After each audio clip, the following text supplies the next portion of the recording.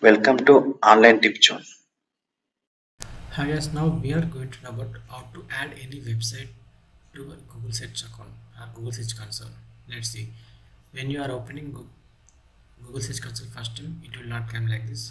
It will come like, okay, it will ask for add website here.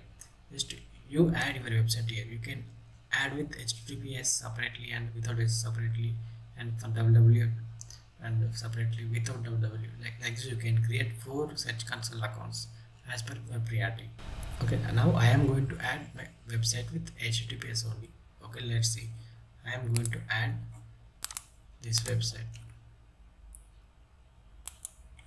Okay, just remove the slash and click on continue. Now it will give options to verify your account with website. Here we have different types of methods to verify your ownership. Okay, first one is HTML file. It is nothing but you just download this file and you should upload in the root folder in your website root folder in the cPanel. Okay, and the second one is it will give one HTML tag. Just you need to place this tag in all your header files of your web pages. Okay, and this is Google Analytics and Google Tag Manager. For better, you should go to HTML file only. Just download this file.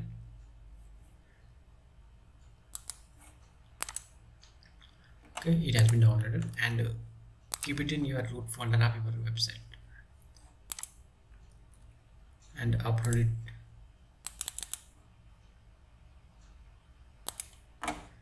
Okay, after you uploaded, you should click on the verify. Now it has been uploaded. Now click on verify. After upload only it will verify. Without uploading it will be cancelled here. See, ownership has been verified.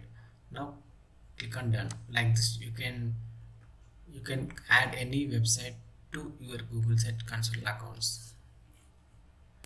Okay, it has been updated. Here you can see the data.